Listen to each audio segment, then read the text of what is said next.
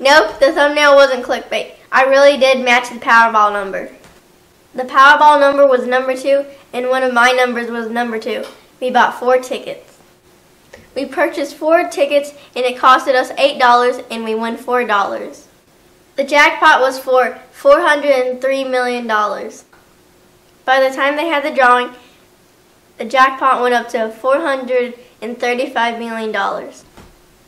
Some lucky person from the state of Indiana won. Can you imagine that? $435 million? When we went over to the Powerball website, we could see that someone won. So the number resets to 40 million. Here are my numbers against the winning numbers. The Powerball number was 2, and we had the number 2. The chart says if your Powerball matches, you get $4. So nope, I am not a millionaire.